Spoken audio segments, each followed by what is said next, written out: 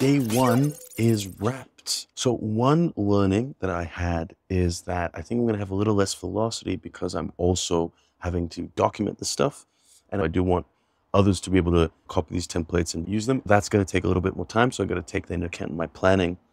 I added some stuff into the Notion and to Twitter on what I'm working on right now. I think that totally could be automated. For example, when I switch the ticket in the Kanban, that could update a few different sources, but I'll probably do that once I ship one of the first projects, so I can be collecting feedback on that project, getting value out of that before I'm optimizing my own ops. And then I think I might have to think about how I'm disseminating the vlog content, because the updates could be rather long if they're also tutorials.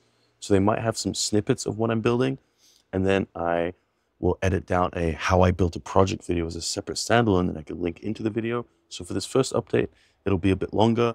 We also built a little less today because it was day one. There's a lot of setup. That's something I'm going to have to iterate on. If you have any suggestions on that, please do let me know in the comments. And then what have we shipped or done today in terms of like actual product building? So the AI newsletter project, this is the one that takes updates that I'm doing already across Twitter and YouTube and stuff, uses AI to summarize that and sends an update email. That is live, or at least the sign up form is live. It's on my Twitter, and basically anywhere I'm posting this video, you'll have a link to that. So sign up for that, because the more people that sign up for it, the more I'm going to invest into actually building that solution. We'll do that maybe on Wednesday, once this profile thingy ships. And then the profile thingy is the profile analyzer. That is where we take a GitHub handle, analyze the profile, and give you some insights on that. I was able to check out WeWeb, pretty cool tool for front end. A little bit of a learning curve, but I think I figured out what we need.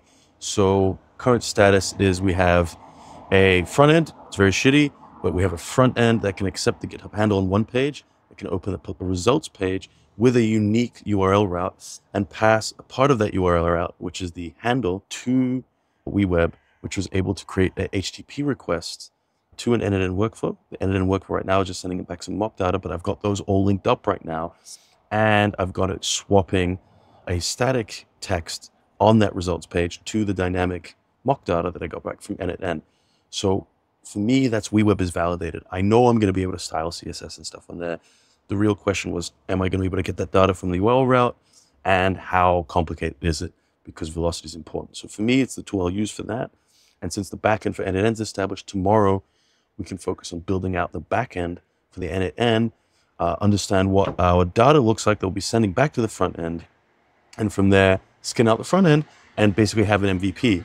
So for this GitHub analyzer, what would be great for the next 24 hours is understanding what you think I should add to it.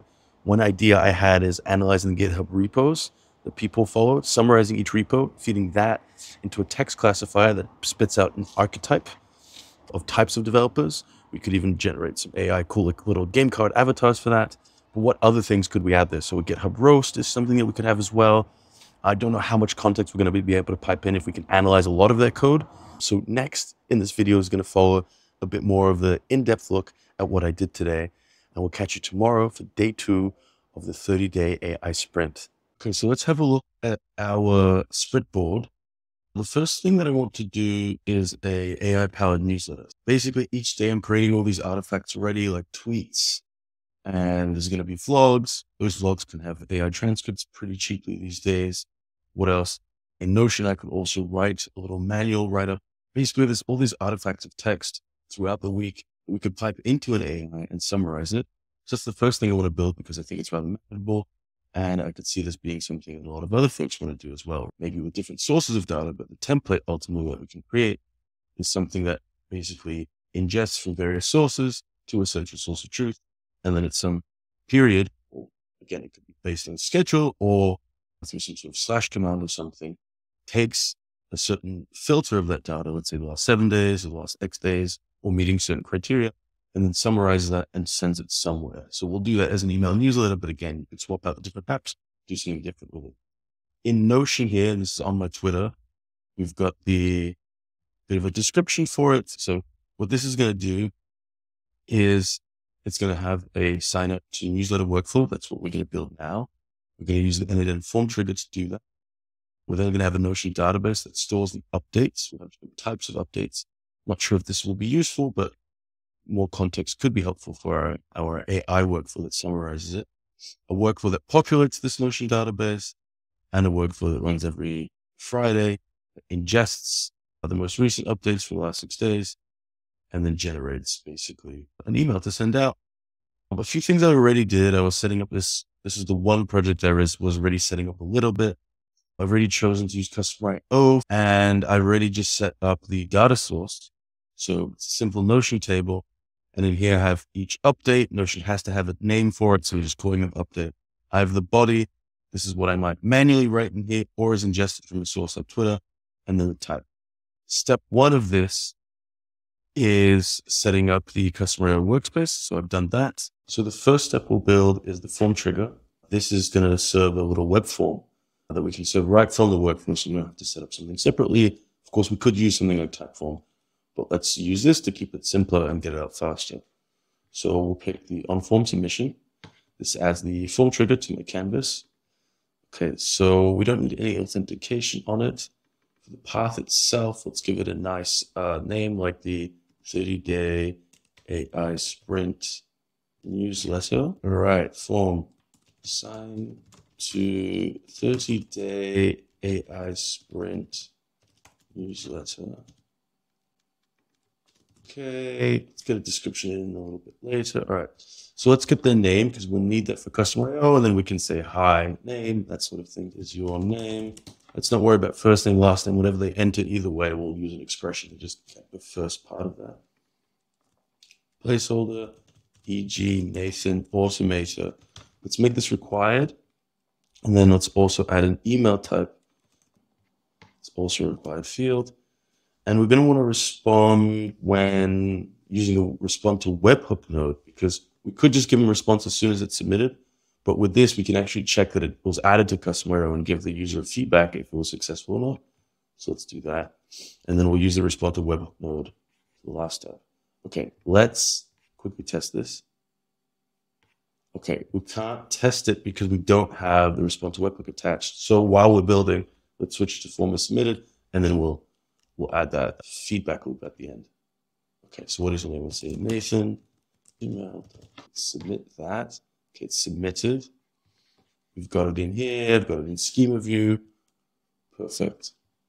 Okay, so the next thing we're going to want to do is add this user to customer IO, but in customer IO, we want a user ID.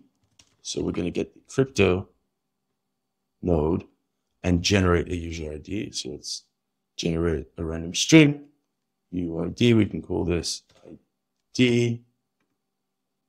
Great. Okay, we're going to forego the fancy camera for now because the Descript crashed, and so I lost building out this. To quickly go over it, we've got the UUID, and then we need to create the customer in customer IO.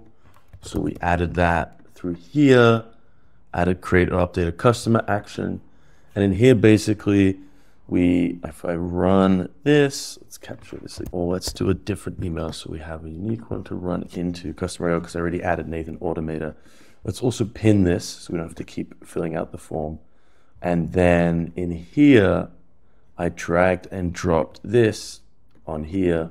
So basically, we've got the same ID there. I added email, and I drag and dropped email in there. So that's creating the customer. If we run this, we go to customer IO,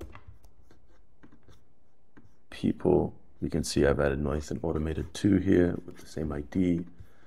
Yeah.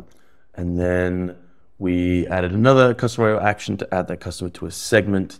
I created a segment in here, create new segment. It was a manual type of segment because we want to use the API, which led me to this screen. The segment has an ID of 11. I copied that, pasted that in here, and again, just mapped in the user's ID. If we run this, we can see it was successful. I go over to people here. Let's see, view people list. We can see we've got Nathan Automated 2 in there. And then what I did next is these steps could fail. We want to know about that. We want to let the user know if they failed. So in both of them, I went into settings. On error, I changed to continue using error output, which added this error output. And then I added a Slack node to send message. So Slack, send message. And then the error output's going to there, and I'm sending it to a user. I copied my own user ID to send in there, and I'm just sending a static message for now. If I get this message a few times, we can make it more advanced. And then the Slack messages by default already send a link to this workflow, include link to workflow, it's set by default. So I'll be able to open up the workflow and troubleshoot from there. And then if they're successfully added to the segment, we want to let the user know from the web form that it was all good. So I added the respond to webhook node, and now we're configuring that. So the respond with, we want to set to JSON. And if I go into the form trigger, when it's set to respond using the respond to webhook node, we get this little note that we need to have this as output data. So that's the form submitted text. So this is the text that will swap in the form. So you've been added to the newsletter. Great. So now let's try this. Let's save it. Let's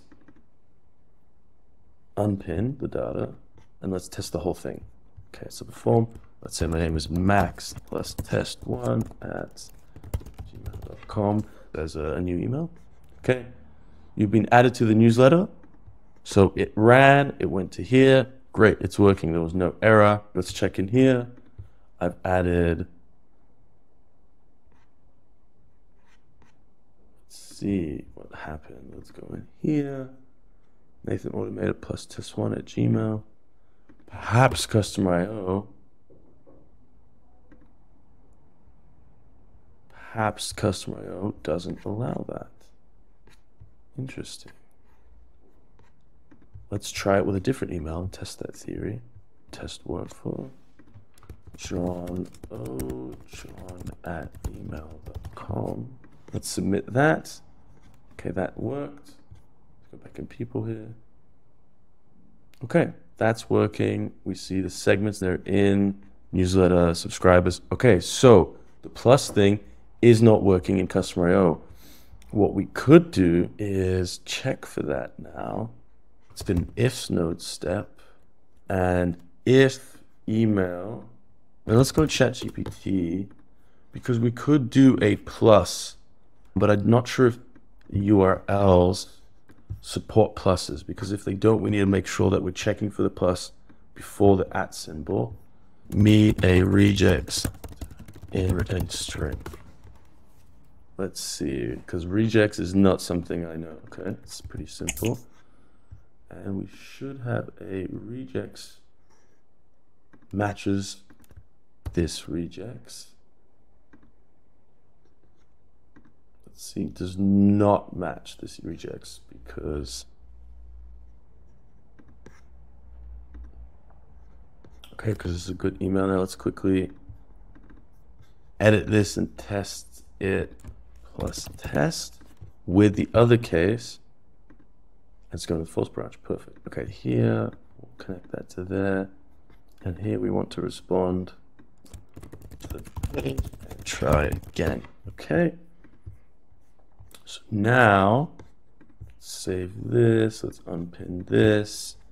Let's also duplicate this because we need to add an error after the Slack message, because here then the users won't get one if we don't add that.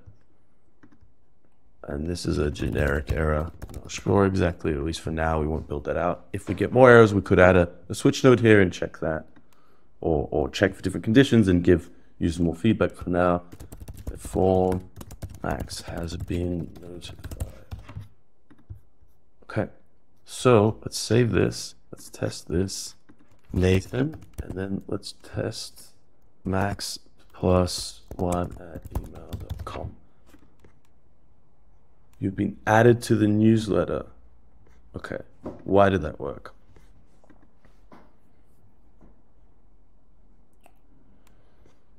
Maybe it's not working for numbers, so let's test that again.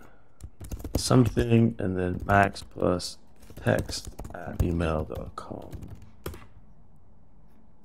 Okay, that's still working. Let's test if we got our logic wrong. If this doesn't work, there was a problem. Okay, we flipped it. So let's just flip this. Matches regex. Now, if I test the workflow, we should have a working one. Let's say max plus 10 email dot was a problem. Okay, great. And this refresh isn't working because we're testing. So if it's a live form, that would work, but we are going to have to click that button again when we want to test. Okay, we've got the workflow working. I'm going to save it, and let's see what we do next. Let's delete the demo data because I've got my workflow. It's working. We activated it, so I can take the production URL and it's live. It's working. So we can post this to Twitter. We'll post the tweet in a second here. And then also, I forgot to record, but we've updated the project because all of these projects I'm going to be working on, the Notion file for the project, everything in there should be able to let you know about the project, how to duplicate it. So yeah, we got this first workflow done here. There's the JSON for the workflow, some screenshots. And what I'm going to do for now is we're going to launch this just on Twitter. Might post it to LinkedIn as well, so you can sign up for the newsletter. But what we'll do in classic triaging is let's see how many people sign up for this, because the first email is going to go out on Friday, and I'm pretty confident I can build that in less than a day. So let's maybe pick up this project on Wednesday or Thursday. Let's see how many people signed up to understand how much effort we put into the first one.